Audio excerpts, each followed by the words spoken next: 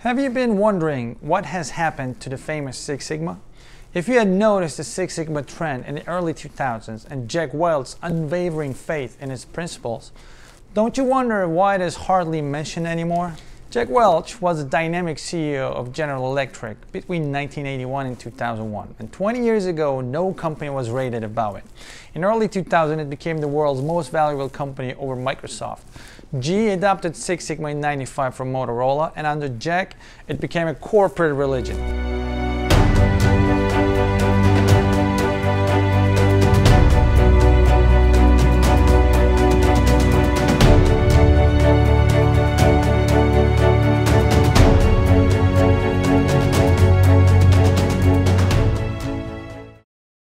Six Sigma is a system for getting rid of manufacturing defects. Achieving Six Sigma means that 99.99966% of a company's products and services are without flaws.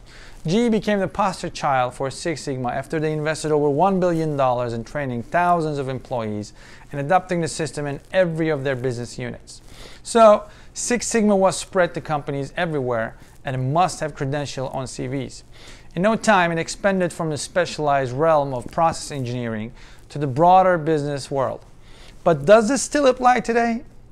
The popularity of Six Sigma began to dwindle as GE started a long and slow decline, as the fortunes of the company greatly diminished from almost $600 billion in the mid-2000s to around $60 billion, so did interest in Six Sigma. And today Google states that searches for Six Sigma peaked in 2004 and has since been falling steadily. Even data from LinkedIn reveals that fewer and fewer of its users at Six Sigma is a skill to their online resumes. According to a Columbia business professor, Eric Abrahamson, Six Sigma is a management fashion that spread widely. The merchants of the system kept selling it to manufacturing firms, financial firms, service firms, government agencies, and nonprofits. So, once it became trendy and picked up by the masses, companies lost interest and moved on to the next big thing. According to him, the decline of Six Sigma was inevitable, because just like fashion, it has a life cycle. However, you might be happy to learn that Six Sigma isn't completely dead. Though GE discontinued Six Sigma as a company-wide initiative some years ago, it is not extinct at its offices and factories around the world. The Chief Learning Officer at GE, Linda Buff, claims that Six Sigma is still an important tool in the GE toolbox. Various businesses still implement it to solve particular problems, but generally, interest in it has significantly waned.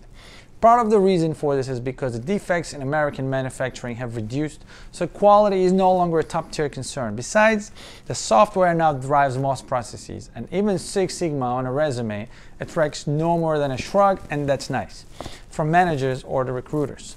In truth, no single system can tame business because it is interconnected, dynamic, and increasingly complex. The smart companies of the future require a continually evolving rotation of methods and of skills. Take care, and I'll see you in the next video.